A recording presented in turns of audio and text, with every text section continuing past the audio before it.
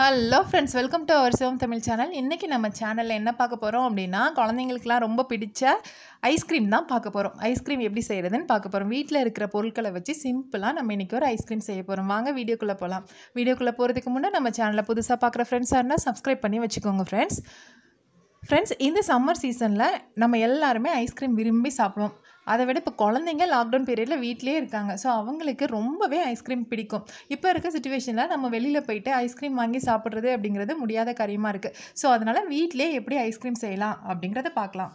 இந்த ஐஸ்கிரீம் நம்ம வீட்டில் இருக்கக்கூடிய ஒரு 4 பொருளை வச்சு நம்ம வீட்டிலே நம்ம குழந்தைங்களுக்கு ஆசையாக செஞ்சு கொடுக்கலாம் ஃப்ரெண்ட்ஸ்.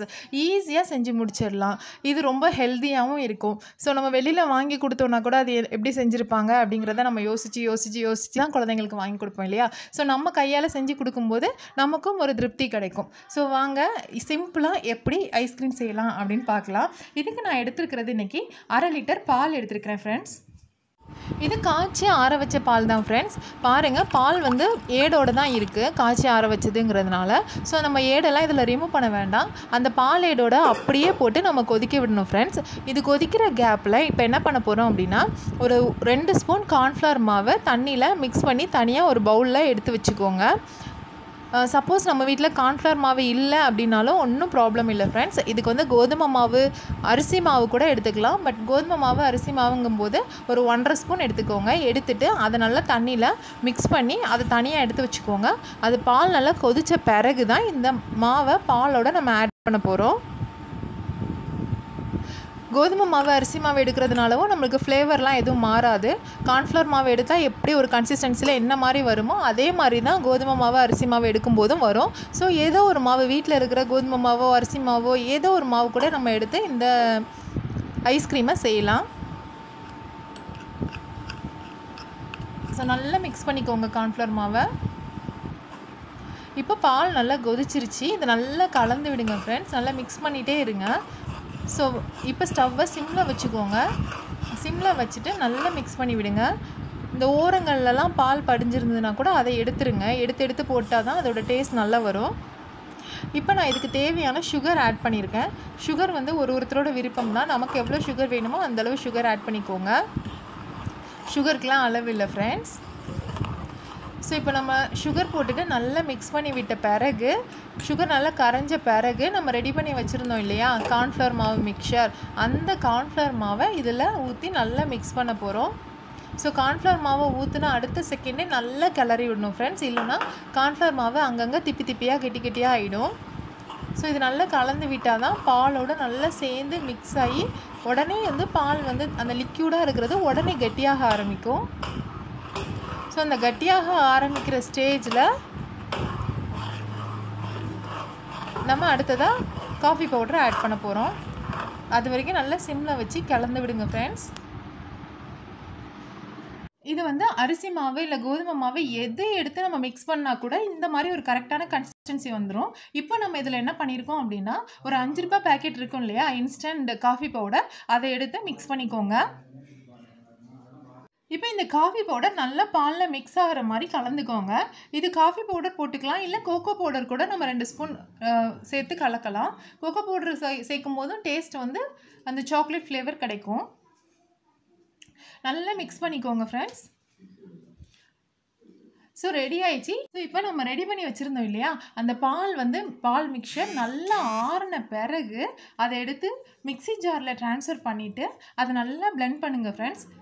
ஆக்சுவலாக ஐஸ்கிரீம் வந்து பிளெண்ட் பண்ண தான் அந்த ஒரு சாஃப்ட்னஸ் கிடைக்கும், ஒரு க்ரீமியான ஒரு கன்சிஸ்டன்சிக்கு கிடைக்கும். இதில் இன்னொரு டிப்ஸ் என்ன அப்படின்னா, நமக்கு இன்னமும் க்ரீமியாக வேணும் அப்படின்னா இதோட ஒரு 50 கிராம் வெண்ணெய் இருக்குது இல்லையா, பட்டர் ஆட் பண்ணிவிட்டு கூட நம்ம பீட் பண்ணலாம். அப்படி பண்ணும்போது கூட என்ன ஆகுனா இன்னும் நல்லா க்ரீமியாக கிடைக்கும். இப்போது ஒரு ஏர்டைட் கண்டெய்னரில் வச்சுட்டு அதை நல்லா க்ளோஸ் பண்ணிடுங்க. டைட்டாக க்ளோஸ் பண்ணிவிட்டு ஃப்ரீசரில் எடுத்து வச்சிடலாம் ஃப்ரெண்ட்ஸ். ஸோ ஃப்ரீசரில் இது ஒரு 2 hours இருக்கட்டும். இப்போது ஃப்ரீசரில் இருந்து 2 hours ஆயிடுச்சு. இப்போ அதை திருப்பி எடுத்து மிக்ஸி ஜாருக்கு ட்ரான்ஸ்ஃபர் பண்ணிக்கோங்க. ட்ரான்ஸ்ஃபர் பண்ணிவிட்டு இதை திருப்பி ஒரு வாட்டி நல்லா பிளெண்ட் பண்ணி விட்டுருங்க. ஸோ இன்னமும் ஸ்மூத்தான ஒரு கன்சிஸ்டன்சியில் கிடைக்கும். பாருங்கள் அது எப்படி க்ரீமியாக இருக்குன்னு. இப்போ இதை திருப்பியும் நல்லா க்ளோஸ் பண்ணிவிட்டு ஃப்ரீசரில் எடுத்து வச்சுருங்க ஃப்ரெண்ட்ஸ். ஏர்டைட் கண்டெய்னர் மட்டும் யூஸ் பண்ணுங்கள். ஏன் அப்படின்னா ஐஸாக ஃபார்ம் ஆகாமல் இருக்கிறதுக்காக தான் ஏர்டைட் கண்டெய்னர் யூஸ் பண்ணுறோம். இது ஆக்சுவலாக நம்ம இதை மாதிரி ஒரு 3 or 4 டைம்ஸ் கூட செய்யலாம். நம்ம எத்தனை டைம் செய்கிறோமோ அந்த அளவுக்கு ஐஸ்கிரீம் சாஃப்டாக கிடைக்கும். பாருங்கள் ஃப்ரெண்ட்ஸ், இப்போ ஒரு குழிக்கரண்டி வச்சு தான் நான் ஸ்கூப்புக்கு பதிலாக ஒரு குழிக்கரண்டி வச்சு தான் நான் அதை எடுக்கிறேன். எவ்வளோ அழகாக வருது பாருங்கள். கரெக்டாக அந்த ஐஸ்கிரீம் அந்த கன்சிஸ்டன்சி கரெக்டாக இருக்கிறதுனால இவ்வளோ சூப்பராக வருது. பவுலுக்கு ட்ரான்ஸ்ஃபர் பண்ணிக்கோங்க ஃப்ரெண்ட்ஸ். பாருங்கள், நமக்கு பார்க்கும்போதே தெரியும் அந்த குழிக்கரண்டிலேயே நம்ம நார்மலாக குழம்புக்கு ஓடுற அந்த குழிக்கரண்டிலே எவ்வளோ அழகாக வருது பாருங்கள். சப்போஸ் இது இந்த அளவுக்கு சூப்பராக வரல அப்படின்னா ஒரு 5 மினிட்ஸ் கூட வேணாம், ஒரு 2 மினிட்ஸ் வச்சுட்டு நீங்கள் எடுத்தீங்கன்னா சூப்பராக வந்துடும். பார்க்கும்போதே சாப்பிடணும்னு ஆசையாக இருக்குது. ஸோ நம்மளோட ஐஸ்கிரீம் சாஃப்டாக ஸ்மூத்தியாக ரொம்ப டேஸ்ட்டாக ரெடி ஆயிடுச்சு. இதுக்கு நான் டெக்கரேஷனுக்கு எதுவும் போடலை. பட் டெக்கரேஷனுக்கு ஏதாவது போடுறதானா நட்ஸ் நம்ம யூஸ் பண்ணிக்கலாம். சாக்லேட்ஸ் கூட துருவி மேலே போடலாம். பாருங்கள், நம்ம ஐஸ்கிரீம் வந்து நீங்கள் ஸ்பூன் வச்சு எடுக்கும்போதே அவ்வளோ அழகாக ரெடி ஆகிருக்கு தெரியும். இன்றைக்கி நான் என்ன பண்ணியிருக்கேன் அப்படின்னா, ஒரு பிஸ்கெட்ஸ் இருக்கு இல்லையா, சாக்லேட் ஃப்ளேவர் பிஸ்கெட், அதை நல்லா துருவிட்டு அதை தான் மேலே போட்டு டெக்கரேஷனுக்கு யூஸ் பண்ணியிருக்கேன். ஸோ ஃபைனலாக நம்மளோட ஐஸ்கிரீம், குழந்தைங்களுக்கு பிடிச்ச ஐஸ்கிரீம், இந்த சம்மருக்கு உகந்த ஐஸ்கிரீம் ரெடி ஆயிடுச்சு. ஸோ இதை நீங்கள் வீட்டில் செஞ்சு பார்த்துட்டு எப்படி இருந்தது அப்படிங்கிறத எனக்கு கமெண்ட்டில் சொல்லுங்கள் ஃப்ரெண்ட்ஸ். தேங்க்யூ ஃபார் வாட்சிங். இந்த வீடியோ உங்களுக்கு பிடிச்சிருந்தா உங்கள் ஃப்ரெண்ட்ஸ்க்கு ஷேர் பண்ணுங்கள், லைக் பண்ணுங்கள், நம்ம சேனலை சப்ஸ்கிரைப் பண்ணுங்கள்.